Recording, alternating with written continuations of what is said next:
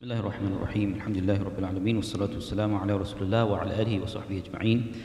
عن أنس بن مالك رضي الله عنه قال قال النبي صلى الله عليه وسلم تسحروا فإن في السحور بركة. Anas ibn Malik radiallahu anhu reports that Rasulullah sallallahu alaihi wasallam said, Tasaharu, take the suhoor. It's called suhoor or sahur, with a fatha on the scene or a dhamma on the scene.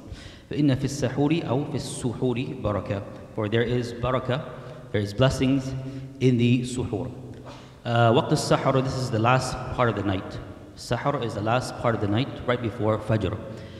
And the scholars have mentioned that you can take the suhoor when half the night has passed. So the time for suhoor, to obtain that sunnah, is when half the night has passed. So when Maghrib comes in, sunset, until Fajr, when half that time has passed, that halfway point, after that you can take the suhoor and attain the blessings of having eaten the suhoor and attain the sunnah of Rasulullah sallallahu alaihi wasallam. Although it is better to delay it towards the very end of the night, to delay to the very end of the night. And Rasulullah sallallahu alaihi wasallam says that there is barakah. There's barakah in the suhoor. What is the barakah that Rasulullah sallallahu alaihi wasallam is speaking about? The scholars have mentioned a number of different explanations of what is the barakah of the suhoor, and the muhaqqiqun of the later scholars have said that all of these are valid and all of these are part of the barakah of the suhoor. Number one is that the suhoor is mukhalafat li ahlil kitab. It is differing from the Jews and Christians. We're not the only ones who fast. The other religions before us, they fasted, but they didn't have the suhoor. They did not take the suhoor, they fast without suhoor. So when we take the suhoor, this is differing from the Ahl Kitab, and we've been commanded to be different from them. We don't make our rituals like them, we differ with them as much as we can. So this is from the barakah of suhoor, that we are differing from Ahl Kitab and we are following our Prophet Muhammad sallallahu alaihi wasallam. Also from the barakah of suhoor is that it helps a person in their fast. It gives you strength in your fasting. Because when we're fasting, we don't want to just be lazy around the entire day, sleeping, lethargic.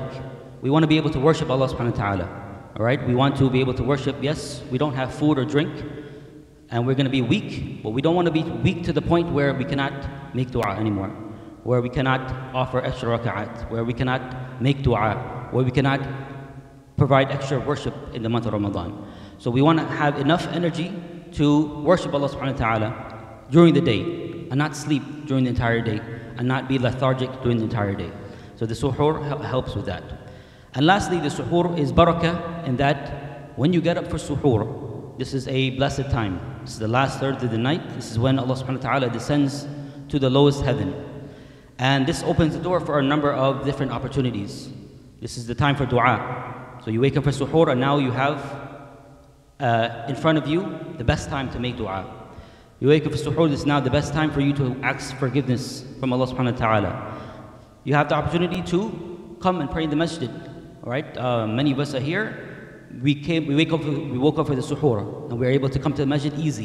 And there's no difficulty in coming, as opposed to when you have to get up without eating the suhoor and you just come straight to the masjid. It's much more difficult. But when you get up for the suhoor, all these doors open up for you. You can make dua, you can offer extra prayer, the tahajjud prayer. You can come and offer the salah in the masjid. All these things are made easier by taking the suhoor. So in the suhoor is barakah. It is strengthening for the fasting person so that he can fulfill the day with the ibadah of Allah subhanahu wa ta'ala. And it is differing from the Jews and Christians and those other religions who might have some kind of fasting, but they don't have the fasting like we do. وصلى الله وسلم وبارك على سيدنا محمد والحمد لله رب العالمين سبحانك اللهم وبحمدك نشهد أن لا إله إلا أنت نستغفرك ونتوب إليك.